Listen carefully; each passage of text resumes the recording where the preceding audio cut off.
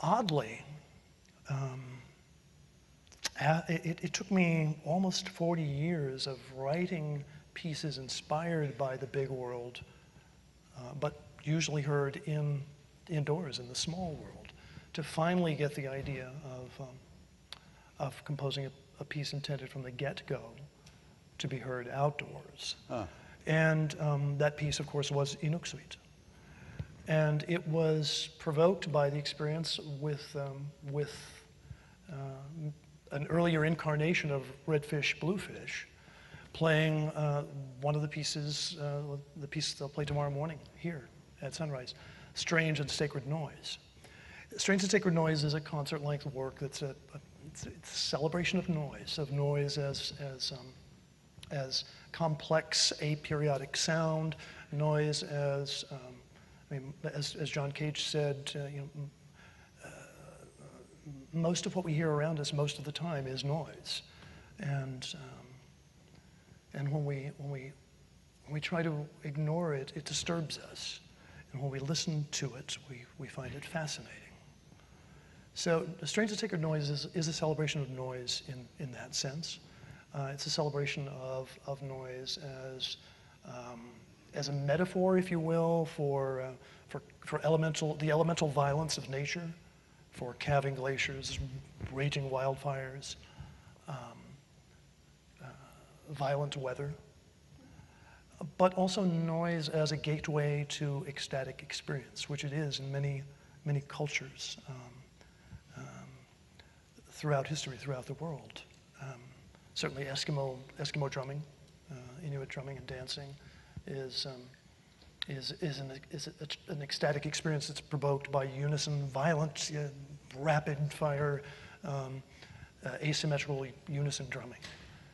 Think of the whirling dervishes, or rock and roll, or there are all these experiences in which we overload our hearing, our sensory apparatus, in order to find a different state of mind.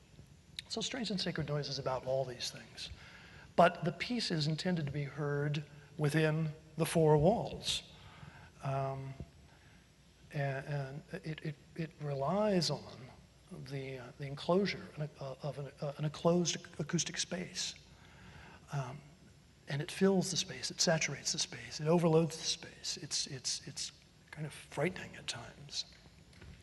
And that's the experience. Well, several years ago, a brilliant young percussionist, Robert Essler, who was a member of Redfish, Bluefish, got the idea as part of his doctoral dissertation at UCSD to take two of my percussion pieces, Mathematics of Resonant Bodies, which is a solo piece with electronics, and Strange and Sacred Noise, outside. And I still don't really understand Rob's thesis. He's a lot smarter than I am.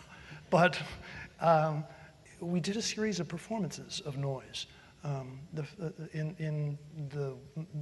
first was in the Anza Desert, outside of San Diego, and the woods in New England, and a meadow in Ohio, and then ultimately on the tundra in my home in Alaska.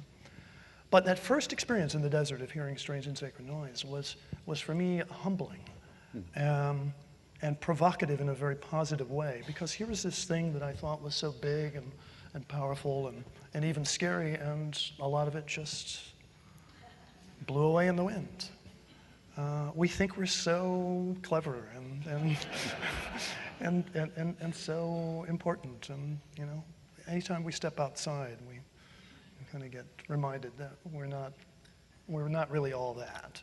Anyway, then and there, I thought, okay, it's time to make a piece that's intended to be heard outdoors, and to see if I could imagine music as a vehicle, as a means of exploring, of hearing where we are, and to open up the music in a way that, in which maybe the boundaries between the piece and the place become completely permeable.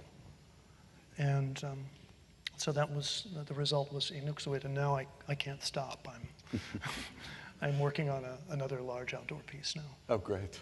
But at the same time, in a few weeks' time, the Seattle Symphony will premiere a brand new orchestral piece. I'm thrilled about that. Yeah, it's a piece called Become Ocean.